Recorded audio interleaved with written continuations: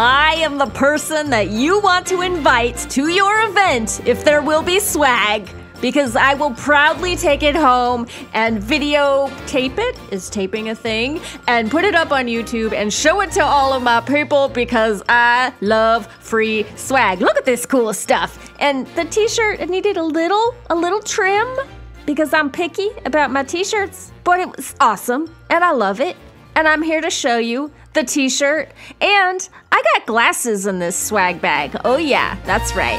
Swag! Who loves free swag? Me, I do! Have yourself a very witchy Vlogmas 2018 day 1. Hello, my magical friends. Welcome to day 1 of my Vlogmas, which is gonna be different this year because most of it's going to be live streaming. And I'm telling you right up front, please meet me here at 8:30 a.m. Pacific Standard Time so I'm not sitting here alone in the morning with my cup of coffee. I know that's not very early, but that's the earliest I could figure I could do it, feeling a little bright-eyed and bushy-tailed enough to meet up with you all. What I'm gonna do is use that live streaming time from 8:30 a.m. to, who knows, it could be 15 minutes, could be 45. We'll see how it goes. We'll see how I feel. We'll see who shows up and what questions you have. But the main idea for me is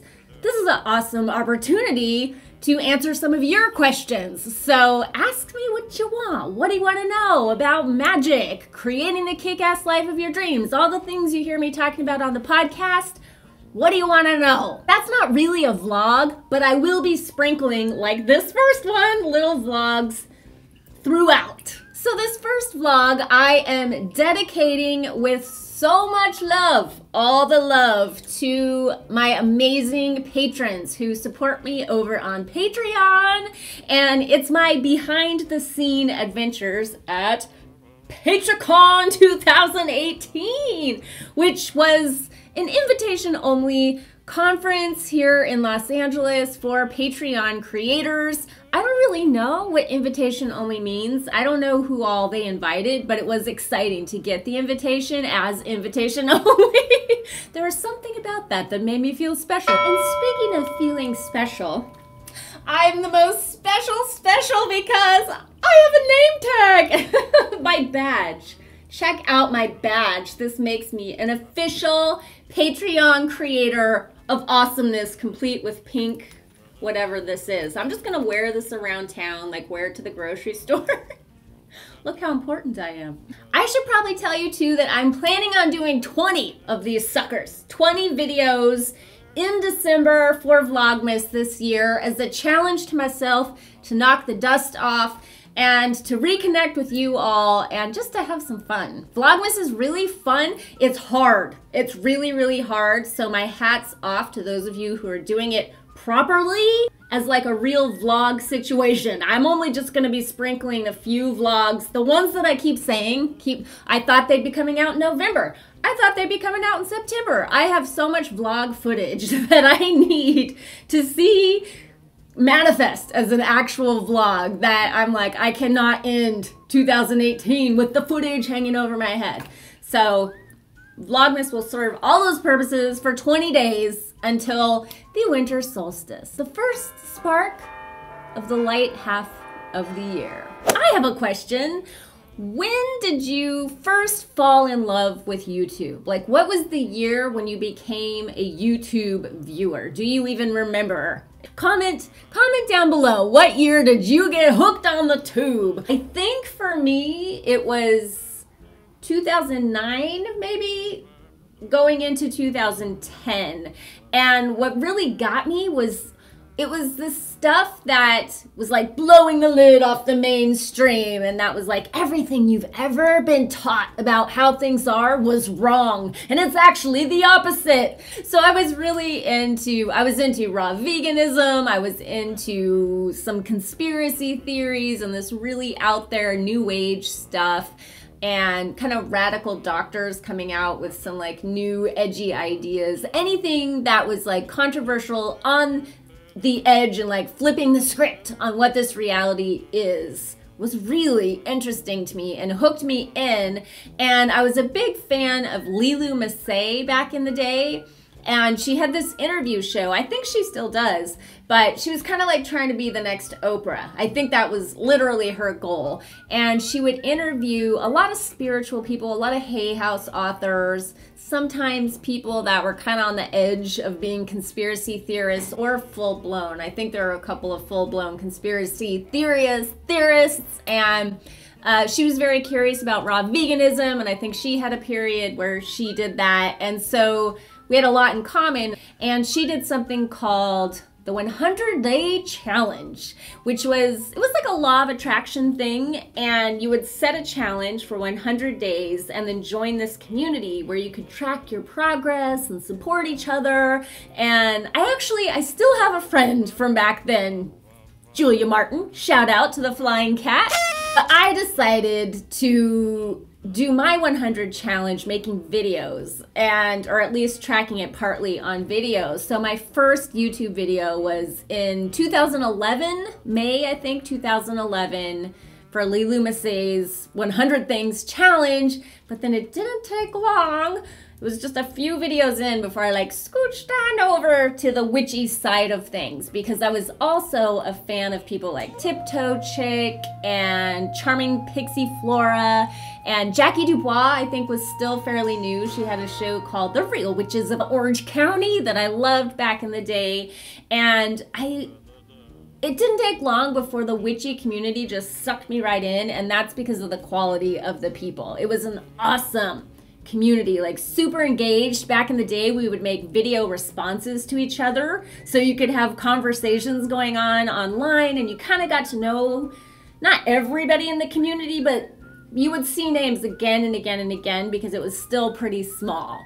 But because I'm a person, you know, I lived in Hollywood for so long, and when you first move to Hollywood and you're trying to make it, you're like acting in movies for free. When I started screenwriting, you would write screenplays for free, on spec is what it's called, and this drove my family crazy. They would ask me like, what are you doing? And I'd tell them, and they'd be like, are you getting paid? And I was always like, no, I'm doing it for the exposure, you know, or for the hope that somebody will notice me. So when I started on YouTube, I was in my mid-30s, and I had already been around that block of like making things and not getting paid, and then having to explain it to people and just feeling the judgment. And I remember being like, am I really gonna do this? I'm gonna make all these videos. I made so many that first year. I was just like making all the content, and I did all the videos, you know, that new witches on YouTube make of like their altar setup and whatever Sabbat it is, and talking about all the witchy things. And I was like, what am I doing here? I'm not making any money. What am I doing? And I think what I was doing, it didn't take me long, actually. I launched an actual business out of it in March 2012 is when I took a pivot, a big pivot. And I was like, okay, I'm going to create a business out of this, and I'm going to start offering programs and ebooks and all this stuff. And I did that very successfully, I am proud to say. But even before that, there was so much value in it for me because it was really about connection. It was about you guys. It was about friends. It was about being able to talk about something as weird as witchcraft and feel understood. Or any of the number of things that I was into. They were all weird. I wanted to talk about weird things. And that's when I realized, like, weird ma stay. The weird in me sees the weird in you. Whatever you're into, I guarantee you there's a tribe online that is into it too. So I understand why people just do YouTube as a hobby. But again, I was in my mid-30s, and I was going through a very turbulent time in my life when I started on YouTube. And so it didn't take long before I was like, I need to take care of myself. I'm a mom. I need to make sure that if I'm going to spend this much energy doing something, I have to turn it into a business. I would be interested to know too, how many of you have ever made any YouTube videos at all? And how many of you actually have a YouTube-based business. There are so many witches online now. I can't keep track of all of them. But what I have been able to do, what I've been super privileged to be able to do, is to work with people behind the scenes. I do these coaching calls called BizWitch. I do BizWitch coaching, and I've gotten to work with other YouTube witches that want to like pivot into having their own online business, or people who maybe wanted to start making YouTube videos that have never made one before, but they want to see it as a business. This is so fascinating that we can sit here and hopefully create something of value, either entertainment value or teach somebody something, offer something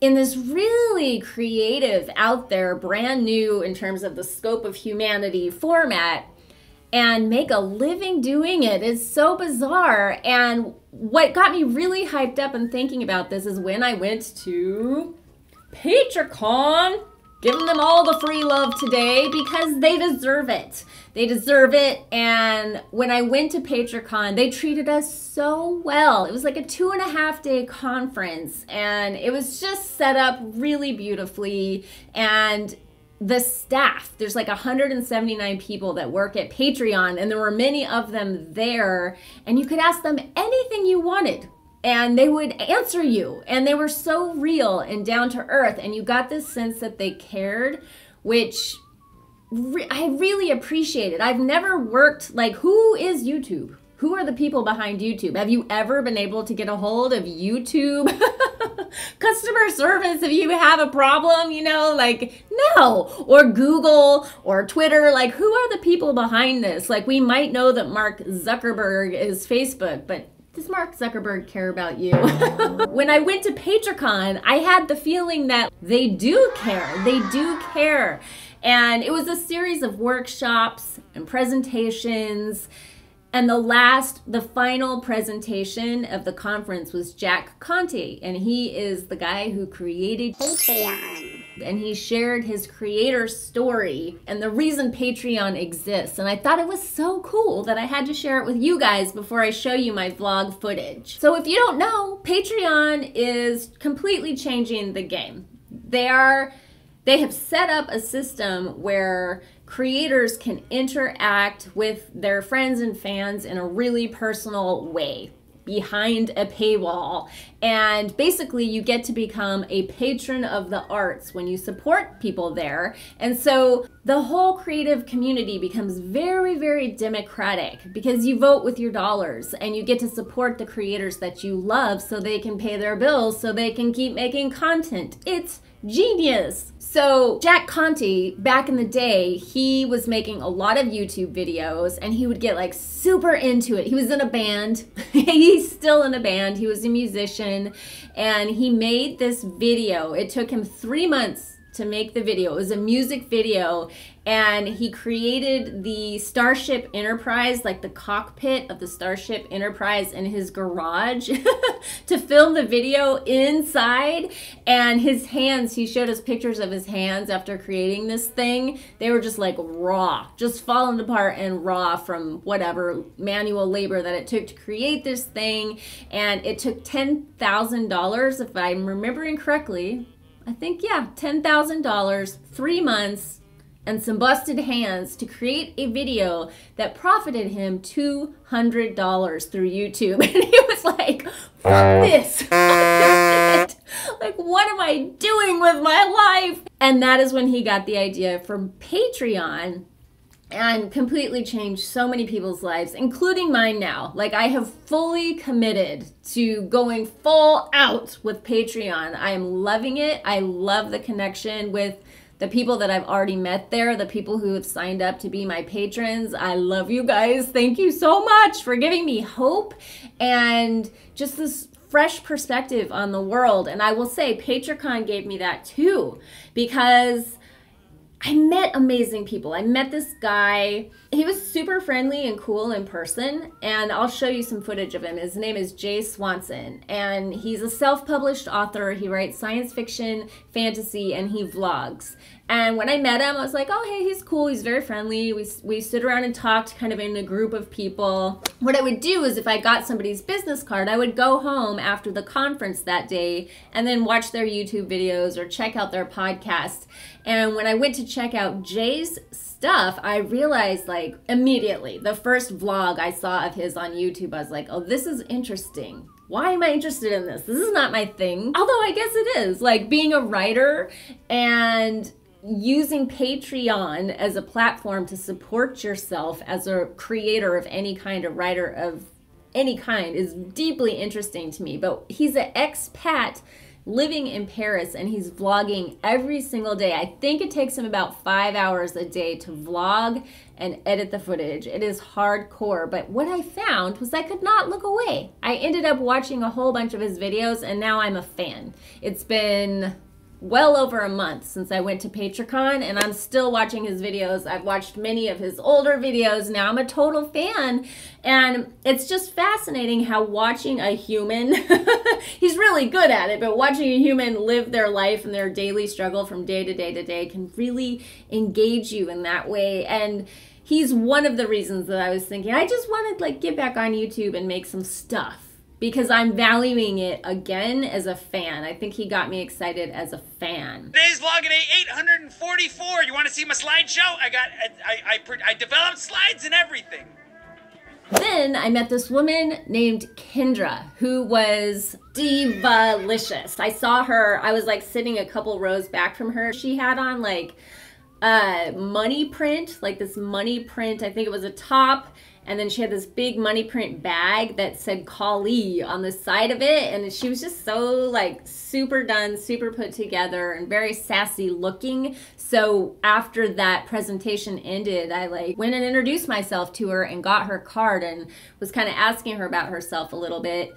Went home, started watching her videos. I was like, I have to have her on the podcast. I know for sure that my listeners are going to love her. I asked her to be on the show and she said that she would love to do that. So we're trying to set up a time for that. But whether I get her on the show or not, you should totally check out Pretty Boss TV because I know for sure that you will love her. She's very, very magical. When you get to a certain level of a vibration within yourself, you have no doubt because you know that what you are putting out into this universe is from love. Oh, and then the Try Guys. The Try Guys by far gave the best presentation of the entire conference. They were so on fire. They're just naturally hilarious. Like funny, funny, funny.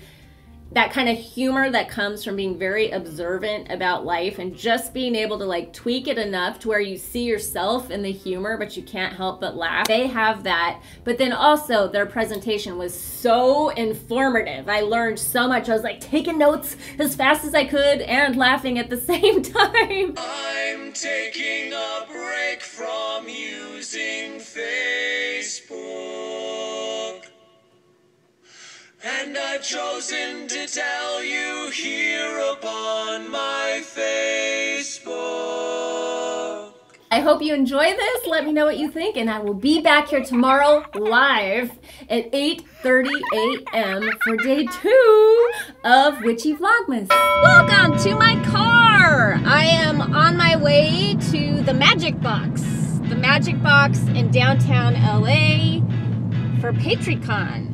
It's Thursday night, the night after Halloween, and I am just going there to register and meet the people and see what is up. Patreon 2018! Here I am walking into the very cozy room they had set up at the entrance.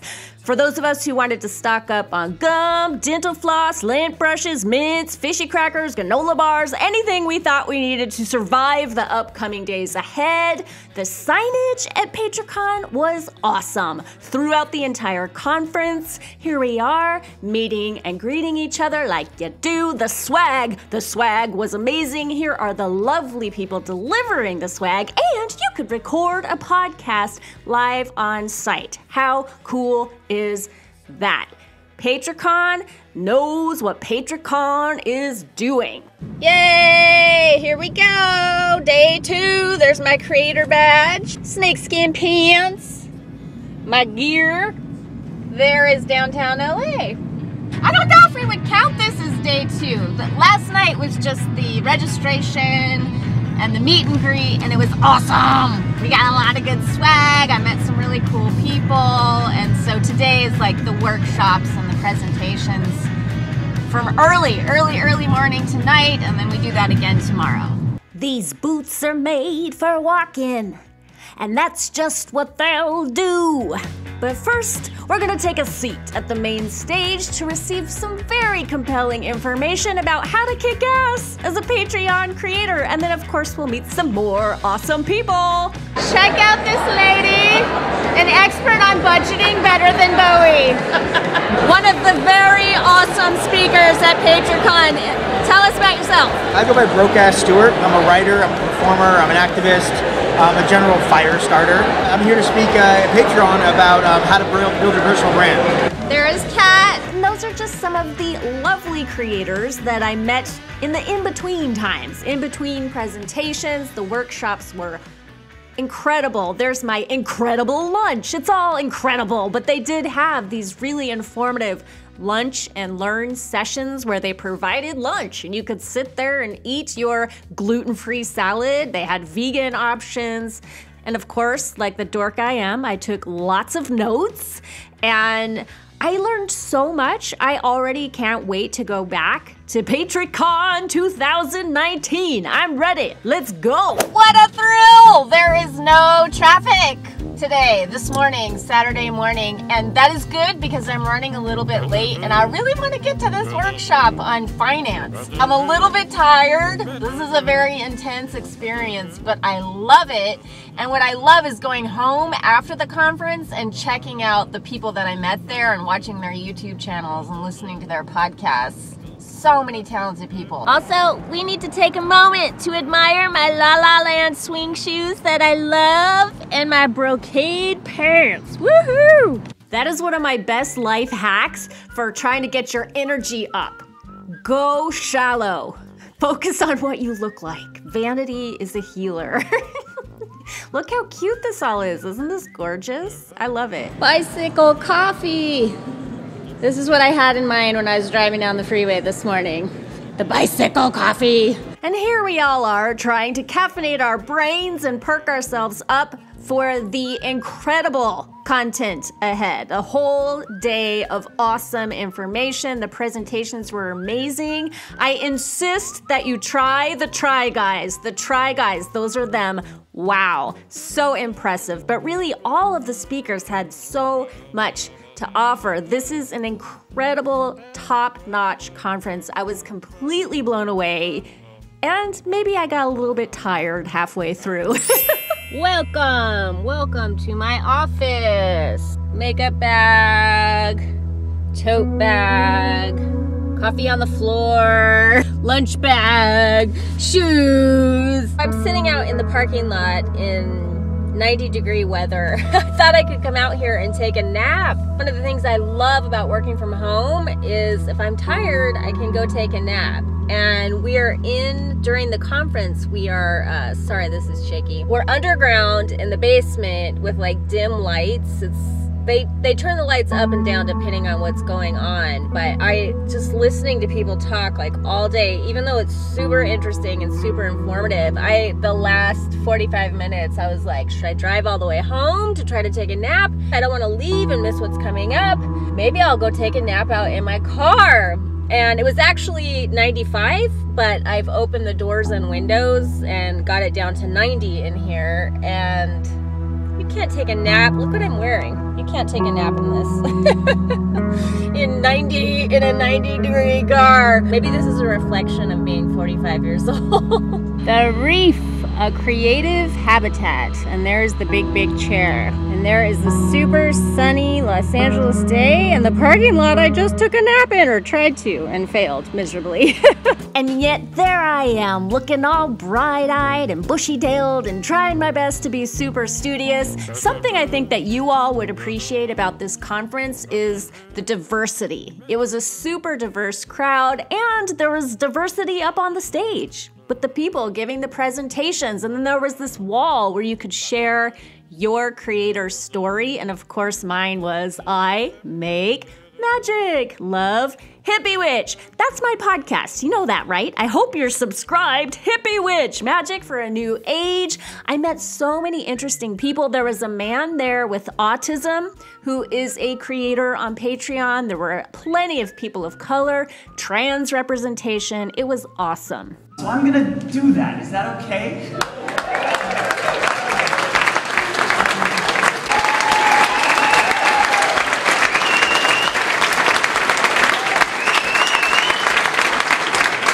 So that's it. Day 1 of Vlogmas 2018. What do you think? How did you like it? I hope you liked it. If you liked it, please go over to Facebook or Twitter or wherever you hang out online and share it with your friends. Let them know there is this kooky kick-ass witch on YouTube doing Vlogmas this year. And if you really, really liked it, maybe you'll consider joining me over on Patreon. Of course, there's a link down below and a little bit of Patreon bonus footage at the end here. I just lost a ring. That can't, I have to wear my ring. They're magical rings. Keeping it real with Joe on Patreon. That's my new theme song. I am full of theme songs.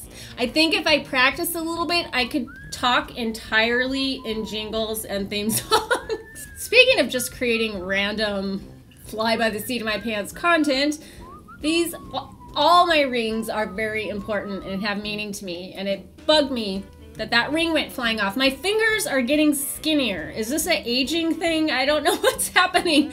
I know your fingers shrink and grow as you move from like summer to winter, but I've had these rings for years. The one that just flew off, I've had. My God, what does this mean? What does this mean? Keeping things real with Joe on Patreon.